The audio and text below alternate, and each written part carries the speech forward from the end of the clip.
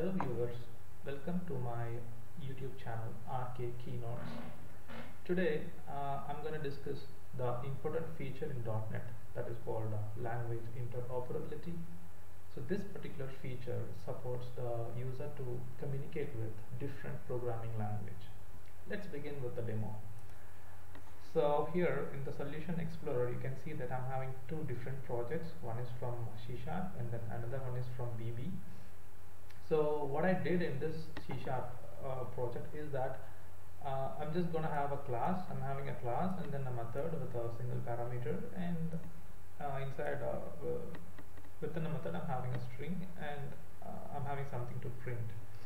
And what I'm doing in the Windows project is that I'm going to have a form, and see, for this particular class I'm not creating any object over here.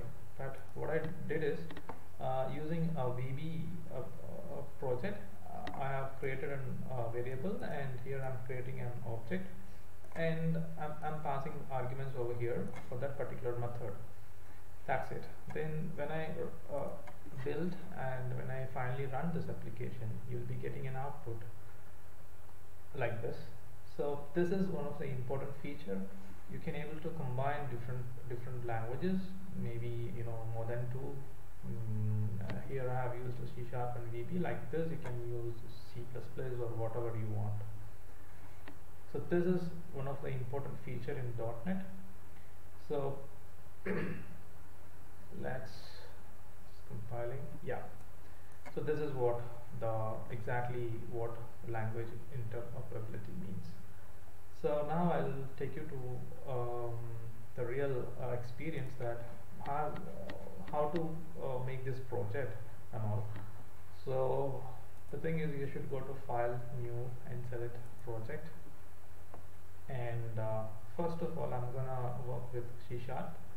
So we are not going to work with a console application, and so that you just go to a class library. I'm gonna select a class library. You should aware that whenever you compile a .NET programs, the compiler will generate two kind of files. One is .dll and one is .exe. So if you are using class library file, it will generate you a DLL file. You can see over here. So I'll begin with this class library, and I got a class library one. So in the Solution Explorer you can see this, and I'll just I have a predefined code which I have done, so I'll just use it. So this is what a namespace and a namespace name and a class name, and within a class I'm having a method called DisplayString and one single parameter, and using string data type I'm just printing something, returning from the method, and I'm going to get the argument from a VB project. So after making this one, you just go to the solution, the project, and then build this application, so that you can see that this DLL file will be generated over here. You can see here over here. So this is what, because I have used a class library, so I'll be getting a DLL file. If I have used a normal project, I'll be getting an exe file. Clear? Fine. So now I have to add a new project. So right click over on C# project, and then just go to add, and add you just want to add a new item, and you should go to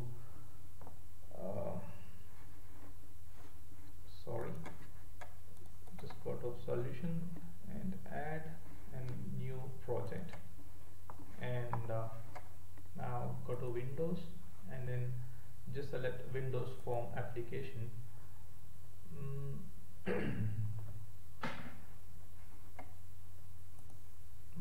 Select Visual Basic, and then take Windows Form Application. That's it. So now you need to add a reference over here. So the reference is like you have to right click and go to add and reference. Now you'll be getting a window over here.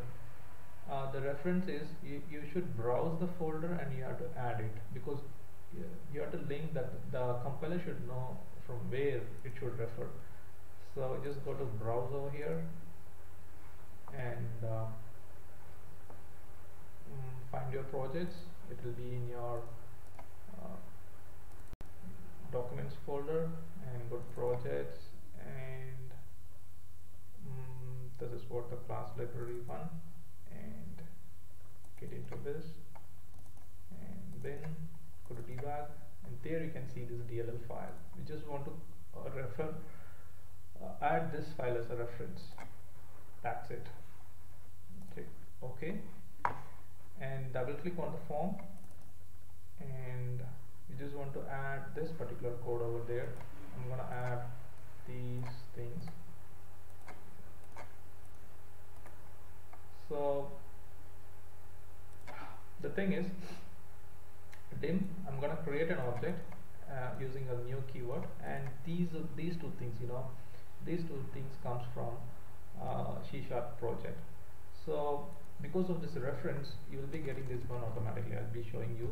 So if I type a class, you'll be getting that class name over there.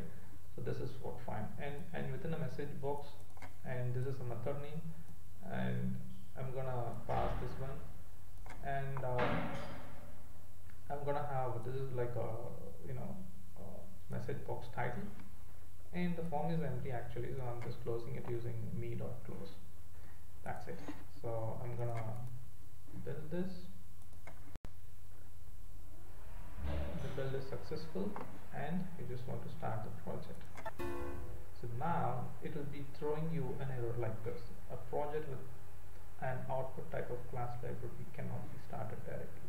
So now you have to set this project. So we just right click and set as startup project. That's it. Now we just file and run. So you'll be getting this output. So hi, I'm from C# and I'm from VB.